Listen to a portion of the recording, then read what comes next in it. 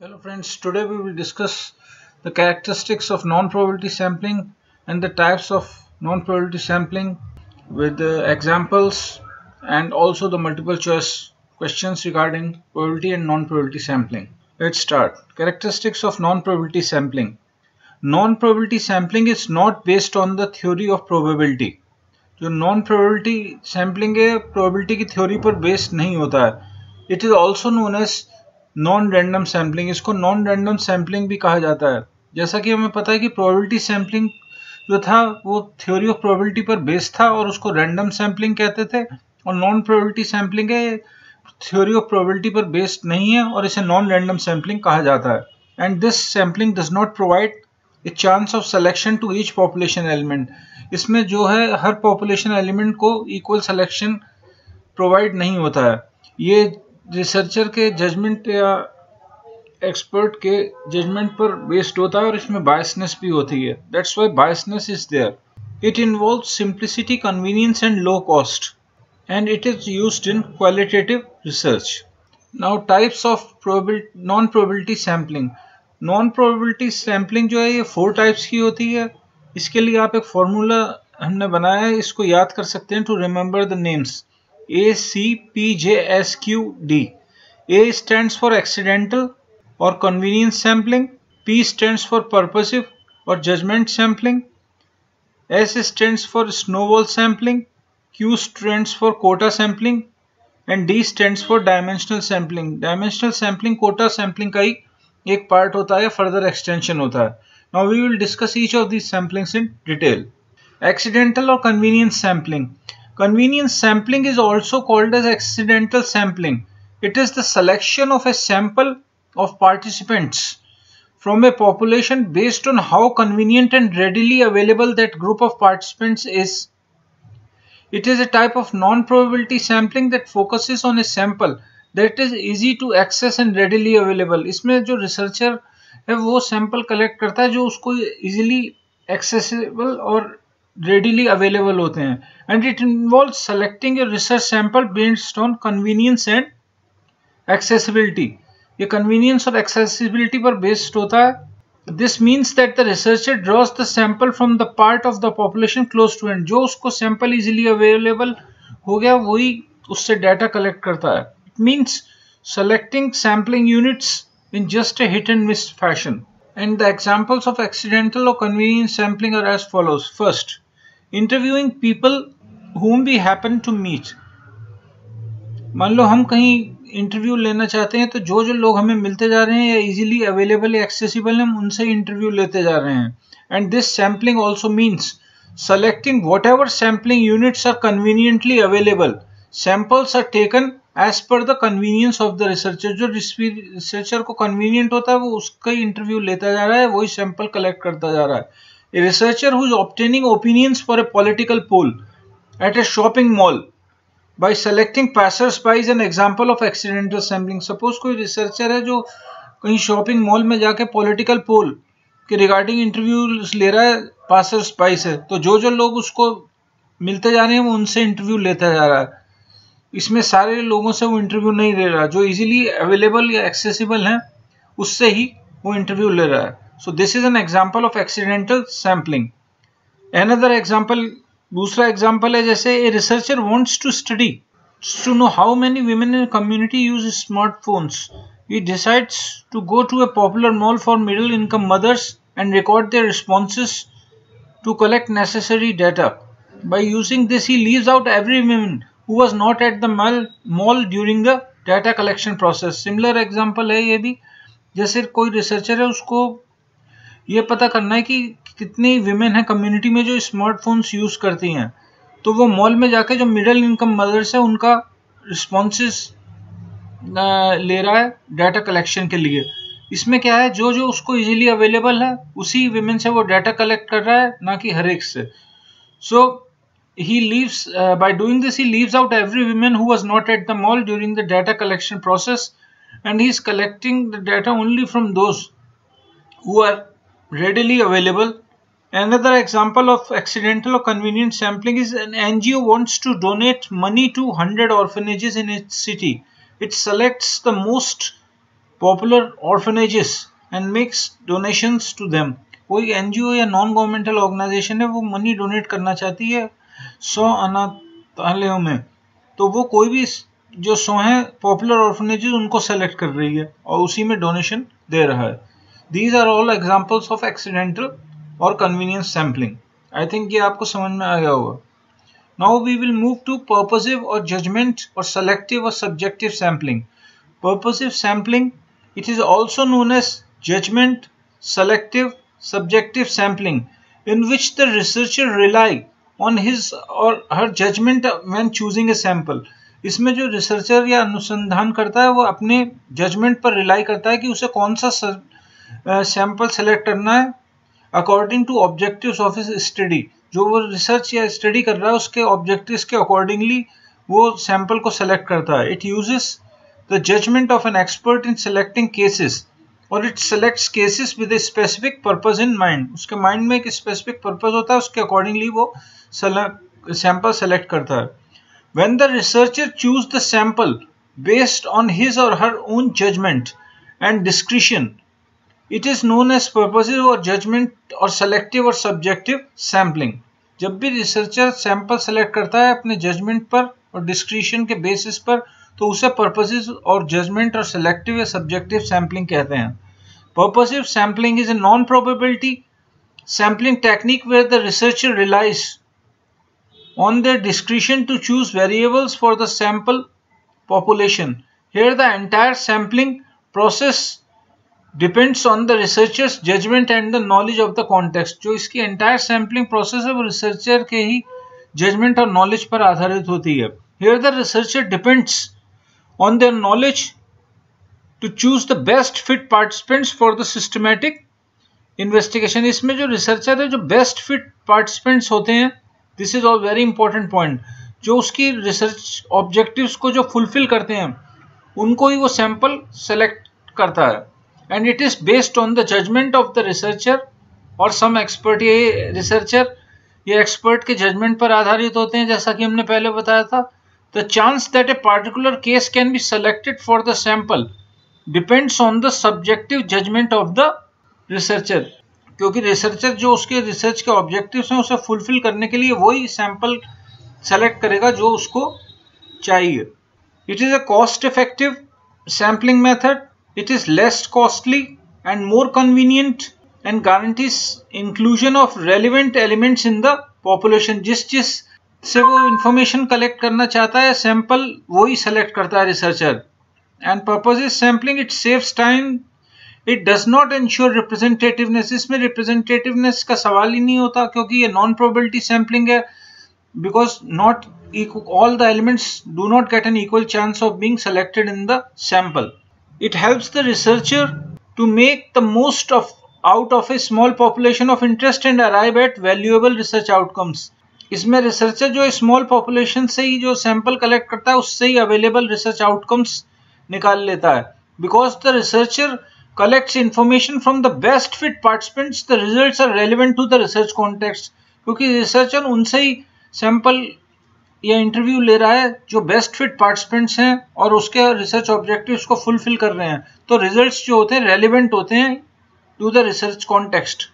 Often the researcher excludes several groups from the sample which leads to lopsided research outcomes. इसका कुछ disadvantages भी होते हैं purposive और जजमेंट सैम्पलिंग, क्योंकि इसमें नॉन प्रोबेबिलिटी सैम्पलिंग और रिसर्चर अपने ऑब्जेक्टिव्स को फुलफिल करने के लिए कुछ जो पार्टिसिपेंट्स हैं उनसे डाटा कलेक्ट कर रहा है या सैंपल ले रहा है उनका, तो कुछ जो ऐसे लॉपसाइडेड रिसर्च इसके नतीजे निकल के जाते हैं. लॉपसाइडेड मीन्स एक तरफा. And the participants in the purposive sampling can manipulate the data causing invalid research outcomes. जो पार्टिसिपेंट्स हैं वो ये मैनिपुलेट भी कर सकते हैं डाटा को and it will result in invalid research outcomes. And it is subjective to research and sampling biases. जो पर्पसिव ऑफ जजमेंट सैम्पलिंग है इसमें रिसर्चर और सैम्पलिंग बायसेस भी होते हैं एंड ये उस केस में यूज की जाती है. It is used most often when a difficult to reach population needs to be measured. Now the examples. Suppose you want to collect feedback from students on the pedagogical methods in their school. you go ahead to handpick the brightest students who can provide relevant information on your systematic investigation. This is an important example. Suppose कोई researcher है, वो feedback लेना चाहता है student से कि कौन से पेडागोजिकल मेथड्स यूज हो रहे हैं स्कूल में, तो वो जो सबसे होशियार बच्चे हैं, ब्राइटेस्ट स्टूडेंट्स हैं, उनसे ही डाटा कलेक्ट करेगा जो उसके रिसर्च के ऑब्जेक्टिव्स को फुल करेंगे and who can provide relevant information for the systematic investigation. And another example can be, suppose for example you want to know the impact of vaccination on the Omicron virus. Then collect sample of your choice who are vaccinated without using any random technique. अब suppose जो impact है vaccination का Omicron virus पर कैसा है उसके बारे में पता करना है, तो उससे ही रिसर्चर सैंपल कलेक्ट करेगा जो कि जिनको वैक्सीनेशन हुआ है लेकिन विदाउट एनी रैंडम टेक्निक. वो जिससे चाहता है उससे ही सैंपल कलेक्ट कर लेगा according to the objectives of his study. And this is can be an example of purposive और judgement sampling. I hope you must have understood purposive or judgment sampling and the examples also. Now we move to snowball sampling or chain referral sampling. Snowball sampling is a non-probability sampling technique where existing subjects recruit future subjects from among their acquaintances. Thus the sample group is said to grow like a rolling snowball. Snowball sampling या chain referral sampling में क्या होता है कि जो existing subjects हैं वही future subjects को बताते हैं, वो फिर आगे फर्दर सैंपल प्रोवाइड करते हैं. और इसको snowball sampling is where research participants recruit other participants for a test और study and it is used where potential participants are hard to find. It is called snowball sampling because in theory once you have the ball rolling it picks up more snow along the way and becomes larger and larger. जैसे कोई बर्फ का गोला होता है, जब वो घूमता हुआ आगे जाएगा तो उसमें और बड़ा होता जाता है वो. That's why this is also known as snowball sampling. And the process of snowball sampling is much like asking your subjects to nominate other persons with the same trait as your next subject. The researcher इसमें जो है, जैसे sampling में, snowball sampling में हमने subject से कुछ data collect किया, वो फिर फर्दर फ्यूचर सब्जेक्ट्स को रिक्रूट करेंगे and they will nominate other persons with the same trait as your next subject. And snowball और chain sampling, chain referral sampling is defined as a non probability sampling technique in which the samples have traits that are rare to find. ये उस case में use किया जाता है snowball sampling को जहाँ की रेयर ट्रेट्स होते हैं. जैसे the snowball sampling method, it is extensively used where a population is unknown and rare and it is tough to choose subjects to assemble them as samples for research. The nominated subjects and continues the same way until the object obtaining sufficient number of subjects.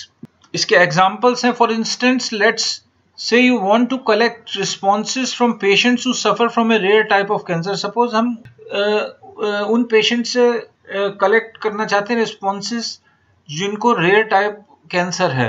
In this case, other sampling techniques might prove inadequate for gathering relevant subjects. You cannot just walk into the hospital and request patients' contact information or medical records. What you can do, however, is to put out a call to speak with one or two patients with the condition and then ask them to refer you to other potential subjects who might be willing to participate in your study. Patients can continue a chain referral process until there is enough population to form your sample frame.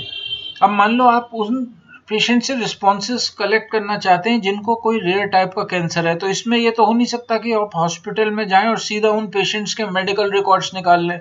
तो इस situation में आप ये करेंगे कि किसी एक या दो पेशेंट से जिनको उस तरह का रेयर टाइप ऑफ कैंसर है उनसे इंफॉर्मेशन कलेक्ट करेंगे और उनसे कहेंगे कि वो पोटेंशियल सब्जेक्ट्स और जो जिनको वो जानते हैं उनको भी बताएं कि वो आपकी स्टडी में पार्टिसिपेट कर रहे हैं.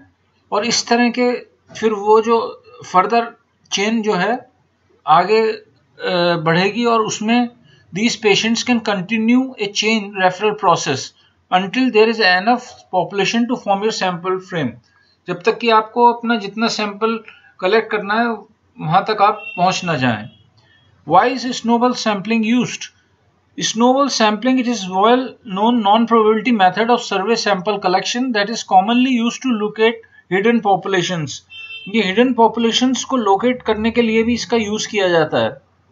And this method relies on referrals from initially sampled respondents. जो initially sampled respondents हैं वो referrals provide करते हैं to other persons believed to have the characteristics of interest.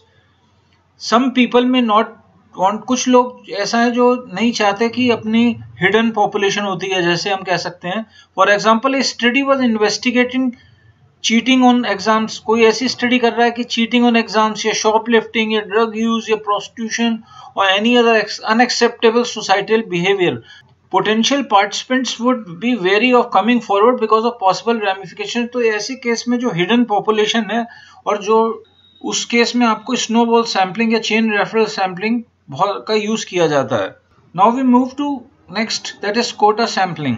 Kota sampling, it is also a type of non-probability sampling method, and this means that elements from the population are chosen on a non-random basis and all the members of the population do not have an equal chance of being selected to be a part of the sample group. It is a non-probability sampling method in which researchers create a sample involving individuals that represent a population. Researchers choose those individuals according to specific traits or qualities. They decide and create quotas so that the research samples can be useful in collecting data. ये non probability sampling technique है. इसमें जो है all elements of the population they do not get an equal chance of being selected as sample. And इसमें क्या होता है कि पॉपुलेशन में से जो रिसर्चर स्पेसिफिक ट्रेट्स या क्वालिटीज चाहता है उस तरह के कुछ सेलेक्टेड ग्रुप्स को सेलेक्ट कर लेता है, उनको ही हम कोटास बोलते हैं. और दीज सैंपल्स कैन बी, उसमें से जो फाइंडिंग्स आएंगी उसको वो जनरलाइज कर देगा पूरी पॉपुलेशन पे. And these samples can be generalise to the entire population and the final subset will be decided according to the researchers knowledge of the population. And Kota sampling, it is a method where the researcher selects a sample group to represent some specific characteristics of the population. The researchers choose this sample group to represent the entire population so that they can get the desired result. वो specific जो Kota group है उसको इसीलिए select किया है कि जो entire population पे उसकी फाइंडिंग्स को जनरलाइज कर सके. It is used in studies like marketing surveys, opinion polls, which do not aim at precision but to get quickly some crude results.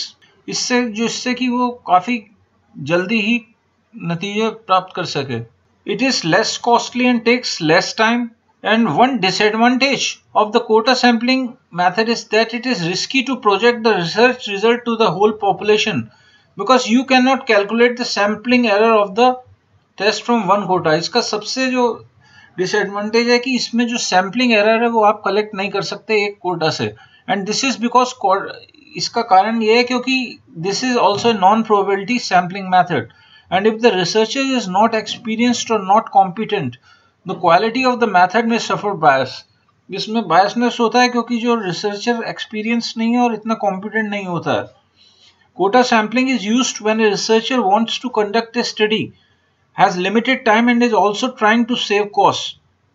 Using the Kota sampling method gives the researcher an overview of the entire population in less time, and the quota may be based on population proportions. Quota sampling is somewhat similar to stratified sampling. Quota sampling जो है stratified sampling जो कि एक तरह की probability sampling थी, उससे कुछ तरह की similarities हैं इसमें.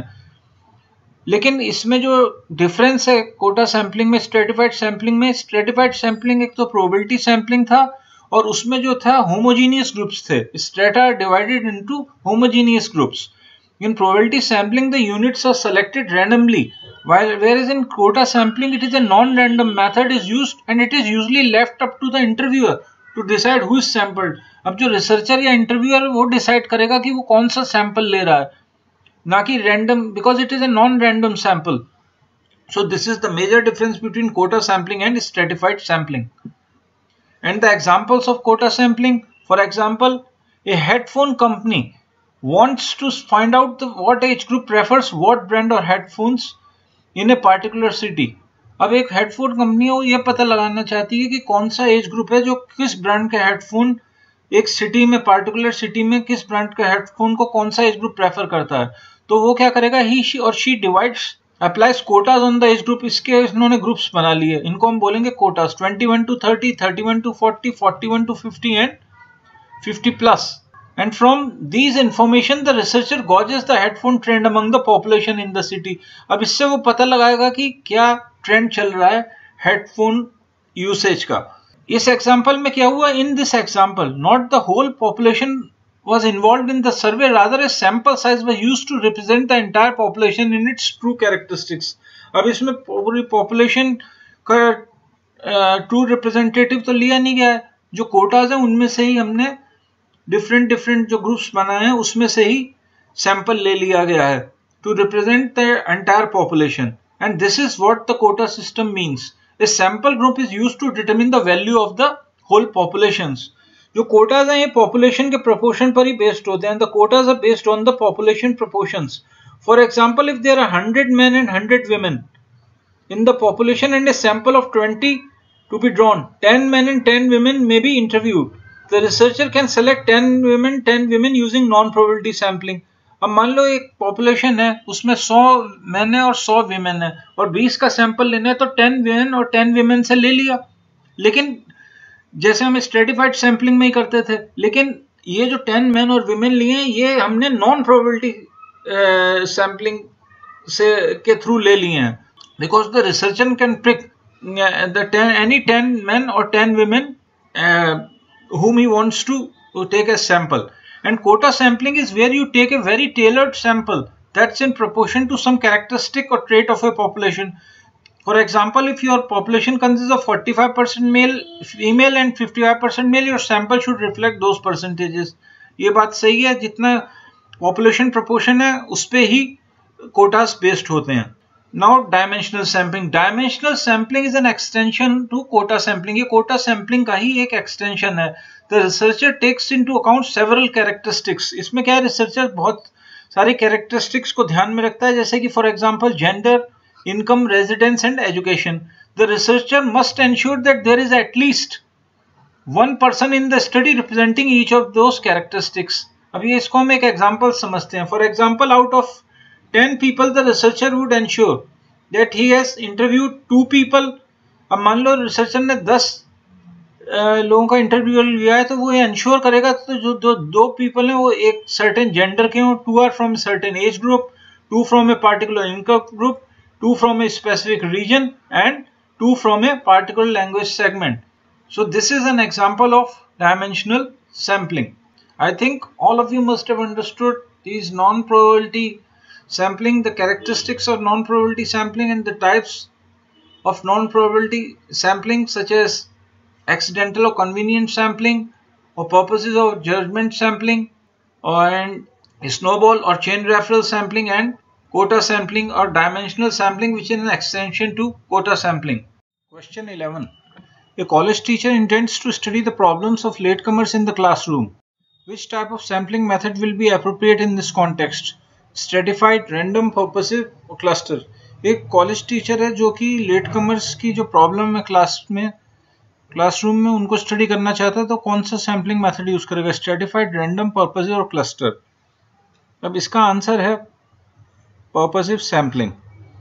वाई? बिकॉज जो रिसर्चर है वो उन स्टूडेंट से डाटा कलेक्ट करना चाहेगा जो लेट कमर्स हैं या जो स्टूडेंट्स क्लास में लेट आते हैं. And the researcher will use his और हर judgement to select population members who are likely to provide accurate information. That's why he will use purposive sampling in this case. So the correct answer is option C. Next question. Question 12. In which of one of the sampling methods units comprising its constituents are groups taken intact rather than individually? Cluster sampling method, simple random sampling method, systematic sampling method और dimensional sampling method? कौन सा ऐसा sampling method है जिनमें units को पूरा groups ले लिया जाता है rather than individual? अब इस केस में हमें जो बताया कि आंसर होगा इसका होगा क्लस्टर सैम्पलिंग मेथड. अब हम इसको थोड़ा डिटेल में समझते हैं। क्लस्टर सैम्पलिंग, जैसा कि हमें पता है, it is used when we want to examine the characteristics of A group rather than an individual element. जब पॉपुलेशन, जैसे हम क्लस्टर सैम्पलिंग, तो हमें हमेशा याद रखना है कि it is always used in larger population या ग्रुप। जब हमारी जनसंख्या काफी बड़ी होती है तब हम क्लस्टर सैम्पलिंग का यूज करते हैं, और जो पॉपुलेशन है उसको छोटे छोटे ग्रुप्स में या क्लस्टर्स में डिवाइड कर दिया जाता है, और हम किसी भी एक क्लस्टर को रैंडमली सेलेक्ट कर लेते हैं और उस ग्रुप जिसको हम उठा लेते हैं उसी की स्टडी करते हैं। इसको हम बोलते हैं क्लस्टर सैम्पलिंग। पहले पूरी पॉपुलेशन को छोटे छोटे ग्रुप्स में डिवाइड कर लेते हैं, फिर ग्रुप्स में डिवाइड करने के बाद किसी भी एक ग्रुप को लेना है और उसकी स्टडी करते हैं, उसको हम बोलते हैं क्लस्टर सैम्पलिंग। अब क्लस्टर सैम्पलिंग का एक सब डिवीजन होती है, उसको हम बोलते हैं multi stage sampling. Suppose India की पॉपुलेशन है, उसको डिवाइड कर दिया स्टेट्स में बहुत सारे। Suppose this is the population of India, इसमें है 28 स्टेट्स। अब रिसर्चर ने जैसे यहाँ नंबर दे दिए सब स्टेट्स को, 1 2 3 4 5 6, और किसी भी एक स्टेट को रैंडमली सिलेक्ट कर लिया। सपोज वो स्टेट आया UP, he will study that group, these are clusters, तो उसकी स्टडी कर ली। This is called cluster sampling. अब मान लो रिसर्चर को लगता है कि यूपी स्टेट भी काफी बड़ा है, सो he will divide the state of UP into different districts. ये डिस्ट्रिक्ट्स में डिवाइड कर लिया, डिस्ट्रिक्ट्स। अब ये भी क्लस्टर्स हो गए। अब किसी एक डिस्ट्रिक्ट की स्टडी कर ली उसने, सो ये सब पॉपुलेशन जो एलिमेंट है उसकी स्टडी कर रहा है। इसको हम बोलेंगे multi stage sampling, multi stage cluster sampling. अब सपोज रिसर्चर को लग रहा है डिस्ट्रिक्ट्स भी बहुत बड़े हैं, तो वो डिस्ट्रिक्ट्स को डिवाइड कर लेगा ब्लॉक्स में और इनको नंबर दे देगा 1 2 3 4, दीज आर ब्लॉक्स। क्लस्टर्स जो हैं ये हैं ब्लॉक्स। अब सपोज रिसर्चर को लग रहा है ब्लॉक्स भी बहुत बड़े हैं, तो वो क्या करेगा, वो ब्लॉक्स को भी डिवाइड कर लेगा बहुत सारे क्लस्टर्स यानी कि विलेजेस में, विलेजेस, और वो इनकी स्टडी कर लेगा। तो ये सारे जो फर्दर सब पॉपुलेशन एलिमेंट्स हैं इनको हम बोलते हैं मल्टी स्टेज सैम्पलिंग। अब क्लस्टर सैम्पलिंग जैसे आपको पता है, it is always used in large group और population.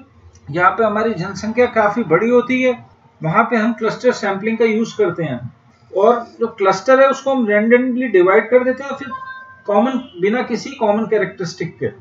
The population is divided into subpopulation randomly without any basis or characteristics in case of cluster sampling, and a random sample of cluster is selected from these subpopulations in cluster sampling. This is used when we want to examine the characteristics of a group rather than individual elements. जैसा हमारा question था कि ये किसी भी characteristics जो group की है उसको एग्जामिन करने के लिए क्लस्टर सैम्पलिंग का यूज किया जाता है, ना कि इंडिविजुअल एलिमेंट्स की। और जब हम सैंपल एलिमेंट्स हैं, when these are further selected from these sub population, it will be known as multi stage cluster sampling, जैसा कि हमने आपको एग्जांपल में समझाया है। So the correct answer of this question is option A, that is cluster sampling method is used in case of units comprising its constituents or groups taken intact rather than individually. Now we move to next question. Question 13. Which of the following sampling methods in research are non-probability based? अब हमें बताना है कि research में कौन कौन से non-probability based sampling methods हैं। Probability हमने और sampling non-probability methods पढ़े थे। एक है हमारे पास probability और ये है non-probability। हमने एक फॉर्मूला आपको बताया था, इसमें हमने बताया था SSC. This is simple random sampling, stratified random sampling, systematic random sampling, cluster sampling and multi-stage cluster sampling. So this is a probability based sampling. Random sampling is also probability based. और जो non probability थे वो हमारे पास थे ACPJSQ. This is accidental or convenient sampling, Purposive or judgmental sampling, Snowball sampling, Quota sampling and dimensional sampling. So non probability based जो हमारे पास sampling methods कौन कौन से आ रहे हैं, ये हैं dimensional sampling, this is non probability, judgment or purposive or judgmented, this is also non probability, Snowball is also non probability. So the options B, D and E, B, D and E. So the correct answer of this question is option 3, B, D and E only. Now we move to next question, that is question 14. Which of the following are the characteristics of a good sample? इसमें good sample की कौन कौन सी characteristics हैं?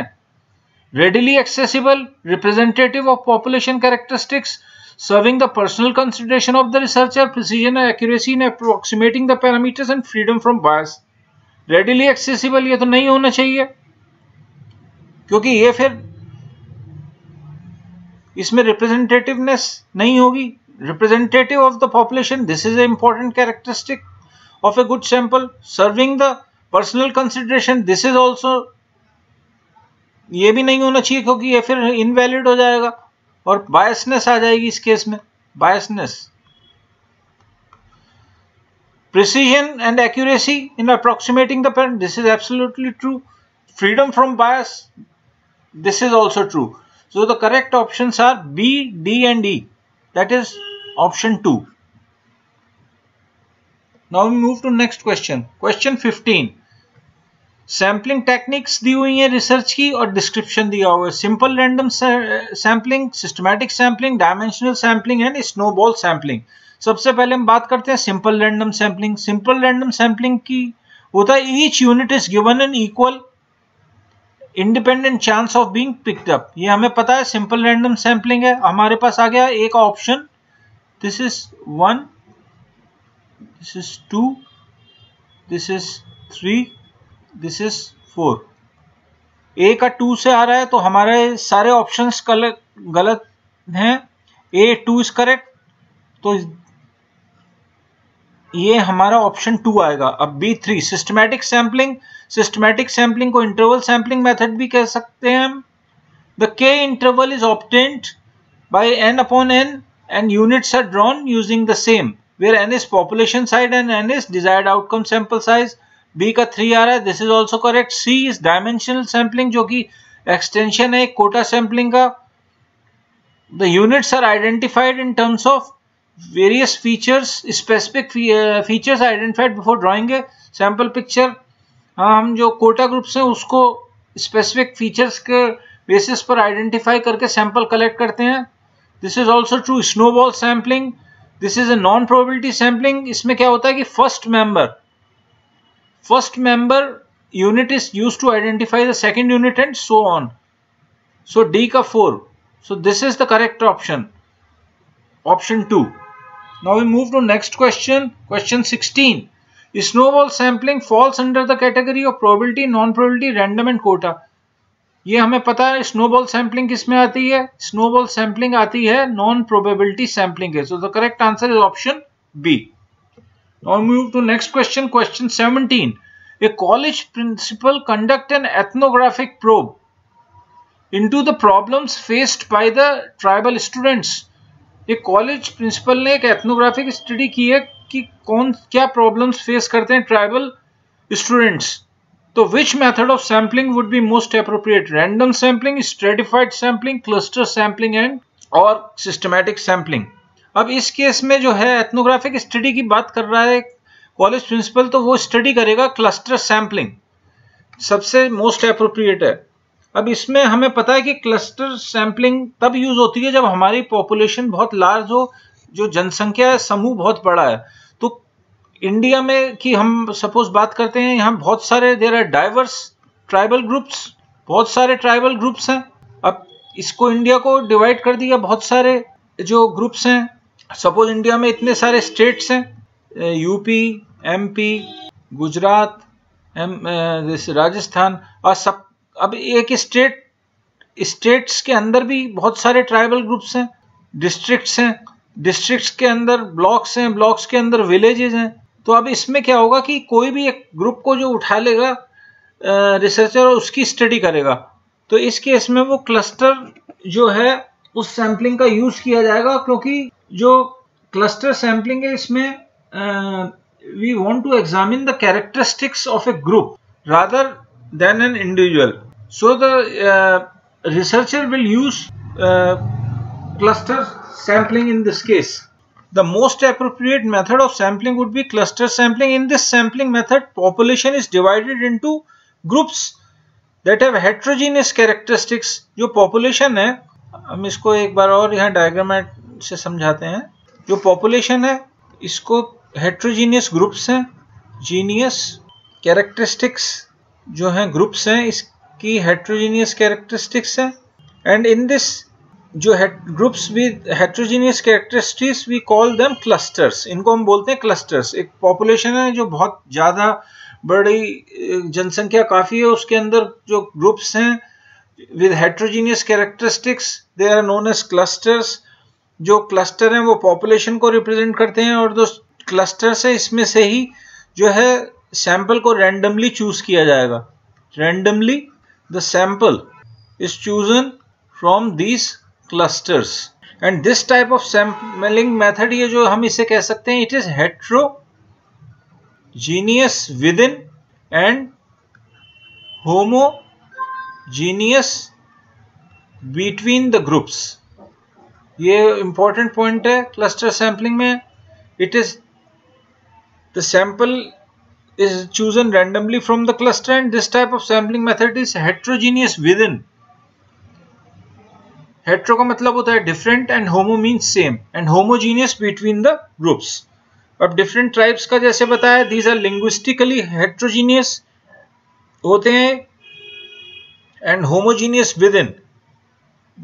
जो एक अलग अलग tribes हैं उनकी लैंग्वेज अलग अलग स्पीक करते हैं, लेकिन जो एक आप ग्रुप को लेंगे तो वो होमोजीनियस होगा। So this is the option 3 is correct. So the correct answer of this question is cluster sampling will be used by the college principal to conduct an ethnographic probe into the problems faced by the tribal students. Now we move to next question, that is question 18। How is stratified sampling carried out? Divide the population into homogeneous groups and select equally but randomly. Assign numbers to the population by selecting the numbers. Divide the population itself into random groups and select equally from each group. Made sample of elements which are randomly selected from the population. जैसे कि हमें पता है कि इस case में जो stratified sampling होती है, इसमें क्या होता है, जो हेट्रोजीनियस पॉपुलेशन होती है, हेट्रोजीनियस पॉपुलेशन, इसको डिवाइड किया जाता है स्ट्रेटा में। ये स्ट्रेटा का मीन्स होमोजीनियस और with same characteristics. So we divide, और उसमें से हम रैंडमली जो डिवाइड कर देते हैं, उसके बाद हम जो इक्वल प्रोपोर्शन में सेलेक्ट करते हैं। Where it is a type of probability sampling where each element gets an equal chance of being selected in the sample. In the case the population is heterogeneous, it can be divided into different strata, and the population within the strata is homogeneous with respect to the characteristics under study.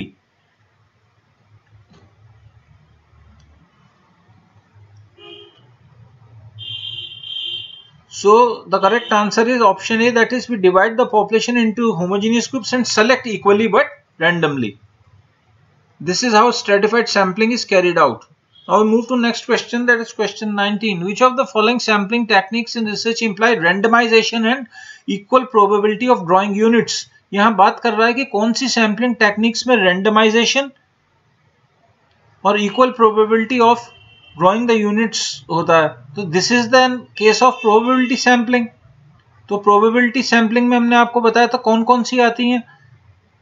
The formula is SSC. Simple random sampling आ गई, simple random sampling is there, then stratified random sampling is there, systematic sampling is there, and cluster sampling is there. तो quota sampling, dimensional, ये सब है non probability, this is non probability, and snowball is also non probability. So the correct answer are option C and E, that is stratified sampling and cluster sampling techniques in research imply randomization and equal probability of drawing the units. So the answer to this question is option C. Now we move to next question, that is question 20. In a survey, people are chosen from class friends or neighbors for the purpose of knowing their preference for a certain brand of soft drink. This is an example of convenience sampling, judgment sampling, cluster sampling और stratified sampling. एक सर्वे हो रहा है people का, कुछ लोगों का जो सर्वे किया जा रहा है, उसमें जो रिसर्चर है वो अपने मित्रों यानी क्लास फ्रेंड्स और पड़ोसी यानी कि नेबर्स से ही पूछ रहा है किसी सॉफ्ट ड्रिंक के ब्रांड के बारे में. So this is an example of convenient sampling. because researcher is taking the sample from those participants which are readily accessible and available. So the correct answer to this question is convenience sampling. Question 21. Which of the following is true about sampling? A. Sample is a part of population. B. Sampling saves time, money and energy. C. Sampling helps in estimating sampling error. All of the above. A part कह रहा है sample is a part of population. This is true. जैसे population है, this is population और इसमें से हम sample ले लेते हैं तो sample is a part of population. This is absolutely true. Sampling saves time, money and energy. This is also true. And sampling helps in estimating sampling error. This is also true. So the correct answer is option B, all of the above. Question 22. Sampling case means sampling using a sampling frame. Identify people who are suitable for research. Literally the researcher's briefcase. Sampling of people, newspapers, television programs, etc. Sampling cases means sampling using a sampling frame. This is wrong. Identifying people who are suitable for this is also wrong. Literally the researcher's briefcase. This is also wrong. Sampling of people, newspapers, television programs, etc. Sampling cases means. So the correct answer is option D. Now we move to next question. Question 23. The aggregate of all units pertaining to a study is called population universe, unit, sample, frame. The aggregate of all the units pertaining to a study is called population or universe. The correct answer is option A, that is population or universe. Question 24. Refers to those elements from which samples are specifically chosen or selected for research. Finite population, target population, infinite population और sampling population. यहाँ पे question में आप ध्यान से पढ़ेंगे इसको. Refers to those elements from which samples are specifically chosen. यहाँ वर्ड आ रहा है specifically chosen or selected for research. So the answer is target population. Correct answer option B. Now we move to next question. Question 25. Population value is called. Population को value को हम कहते हैं, जैसे हमने पहले भी आपको बताया था, population value is called. Population की value को हम कहते हैं पैरामीटर, और सैंपल का हमने जैसे बताया था कहते हैं हम statistic. Simply remember this is also P, say and S. So the correct answer option A, that is parameter. Now we move to next question. Sample value is called statistic. As already discussed in the previous question, population value is called parameter and sample value is called statistic. Next question. Which of the following would generally require the largest sample size? Cluster sampling, simple random sampling, systematic sampling और proportional sampling. So the correct answer is cluster sampling. जैसा कि बताया था आपको, cluster sampling होती है जब भी हमारी जनसंख्या ज़्यादा होगी, लार्ज पॉपुलेशन और ग्रुप्स. इस केस में we always use cluster sampling. जो हेट्रोजीनियस ग्रुप्स होते हैं, फॉर एग्जांपल जैसे इंडिया है, इंडिया में बहुत सारे स्टेट्स हैं, तो इनको हम नंबर्स दे देंगे 1 2 3 4 so many, so called 1 to 28, and we pick out any one cluster. तो उसको हम रैंडमली पिक कर लेंगे और उसकी स्टडी करेंगे. This is called cluster sampling. Now we move to next question. Question 28. Win which sample the investigator has complete freedom to choose his sample according to his desire. कौन सा ऐसा sampling है जिसमें इन्वेस्टिगेटर को complete freedom होती है कि वो सैंपल चूज कर सकते हैं अकॉर्डिंग टू हिज डिजायर, जैसी कि उसकी इच्छा है? Kota sampling, snowball sampling, stratified sampling और पर्पसिव और जजमेंट और सेलेक्टिव सैम्पलिंग. ये नाम से ही पता चल रहा है, पर्पसिव और जजमेंट और सेलेक्टिव सैम्पलिंग में the investigator can choose the sample according to his Dzire. Now we move to next question. Question 29. Cluster sampling. The population is divided into clusters or groups which are heterogeneous in nature, homogeneous, both A and B, none. तो cluster sampling जैसे कि बताया था आपको, large groups या population में use की जाती है जब जनसंख्या बड़ी हो, and the cluster population is divided into clusters which are heterogeneous in nature. This is very important. So the correct answer is option A, that is heterogeneous. Now we move to question 30. Which of the following would usually require the smallest sample size because of its efficiency? इनमें से कौन सा sampling method है जो जिसमें smallest sampling size की जरूरत पड़ती है because of its efficiency? Cluster sampling, simple random sampling, Kota sampling and stratified sampling. The correct answer is simple random sampling. It requires the smallest sample size because of its efficiency. Now we move to question 31. Sampling frame is a summary of the various stages involved in designing a survey. This is an outline view of all the main clusters of units in a sample. It is a list of all units in the population from which a sample will be selected, or a wooden frame used to display tables of random numbers. तो sampling frame क्या होता है? Wooden frame, ये तो वैसे ही गलत हो गया. Summary of basic stages involved in designing, this is also wrong. Outline view of all the main clusters used in a sample, this is also wrong. And sampling frame, it is a list of all the units in the population from which a sample will be selected. So the correct answer is option C. Question 32. A simple random sample is one in which from a random starting point every nth unit from the sampling frame is selected. ये तो होता था हमारा selective sampling में, systematic sampling में, sorry, systematic. Next option in non-probability strategy, simple random में बात ही नहीं हो रही non-probability, so this is also wrong. The researcher has certain quota. Quota is also non-probability sampling. This is also wrong. Option D. Every unit of the population has an equal chance of being selected. This is the correct answer. A simple random sample is one in which every unit of the population has an equal chance of being selected. So the correct answer is option D. Question 33. It is helpful to use a multi-stage cluster sample when the population is widely dispersed geographically, you have limited time and money available for traveling, you want to use a probability sample in order to generalize the results. Option 1 is correct. जब dispersed geographically होगी population तब हम cluster sampling का use करेंगे multi-stage. जब limited time और money available होगी for traveling, then also we will use multi-stage. So option B is also correct. You want to use a probability sample. Yes, it is a probability sample in order to generalize the results. The findings can be generalized to the population. So all the above correct. Correct answer is option D. Now we move to question 34. What does increase in the sample size would have on the sampling error? यहाँ हमें पता है standard error, sampling error क्या होता है अगर हम sample size को बढ़ाएं. Standard error of mean हमें जैसे formula पता था, sigma upon under root n. So this is the sample size. This sampling, this is standard deviation. So sampling error reduces with the increase in sample size. So the correct answer is option A. It reduces the sampling error. Now we move to next question. Question 35. The standard error is a statistical measure of the normal distribution of scores around the sample mean. The extent to which a sample mean is likely to differ from the population mean, the clustering of scores at each end of a survey scale, degree to which a sample has been accurately stratified.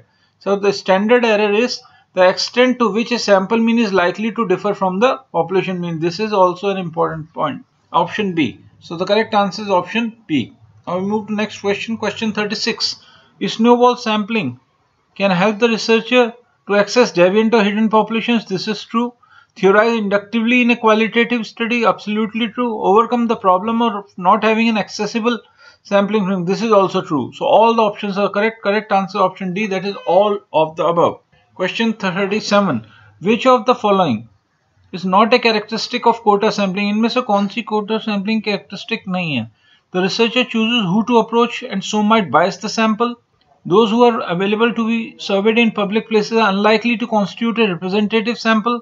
The random selection of units make it possible to calculate the standard. This is wrong because quota sampling, it is a non-probability sampling, so option C is wrong. It is a relatively fast and cheap way of finding out the public opinions. This is true. So option C is not the characteristic of quota sampling. Now move to next question, that is question 38. Which of the following is not, यहाँ हमें सवाल को ध्यान से पढ़ना है, आप ध्यान दीजिएगा, not a characteristic of quota sampling. I think ये repeat हो गया है. The correct answer is option C. Because the random word is written here and quota, it is a non-random sampling. Non-random. Now we move to question 39. Sample is a subset of data group population itself. बहुत आसान question है. Sample is a subset of population. The list of all units in a population is called a random sampling, sampling frame, bias or parameter. List of all the units, this is also important. In a population is called sampling frame. Question 41. Interviewing all members of a given population is called a sample, a Gallup poll, a census, a Nielsen audit. It is called a census. जब हम all the members of population को, आपको पता है हर 10 साल में census होता है, तो population में जो भी हैं, all the members are interviewed. This is called a census. Now we move to next question, that is question 42. Any numerical value calculated from a sample is called statistics. This is very important question, बहुत बार पूछा जाता है. Sample से आपको याद रखना है statistics and population say parameter. Now we move to next question, question 42. If the sample size are larger from the population, then which error will contribute less errors? Sampling error, non-sampling error, none of both or none. Sampling error. Sampling error, जैसे कि हमें पता है, it decreases with increase in sample size. So the correct answer is option A. If the sample size जब बड़े होंगे तो sampling error कम होगा. Question 43. A sample consists of all the units of a population, 5% units, 10% units, or any fraction of the population. This is also important. Sample consists of any fraction of the population. Simple random samples can be drawn with the help of random numbers table. This is true. Chit method true. दोनों methods हैं. So correct answer option C. Random samples can be drawn with the help of random numbers table or chit method. Correct answer option C, both A and B. Now we move to question 45. Cluster sampling, stratified sampling and systematic sampling. They are examples of direct sampling, indirect sampling, random sampling और non-random sampling. Random sampling, ये आपको बताया था हमने formula SSC. This is simple random sampling. This is stratified sampling. This is systematic sampling. और यहाँ पे था cluster sampling. Cluster के अंदर आता है multi-stage cluster also. So these are all probability based sampling थी, probability samplings. So the correct answer is option C, random sampling. Now we move to next question, question 46. The difference between a statistic and the parameter is called probability, sampling error, random or non-random. The difference between statistic and the parameter is called sampling error. So the correct answer is option B. Now we move to next question, question 47.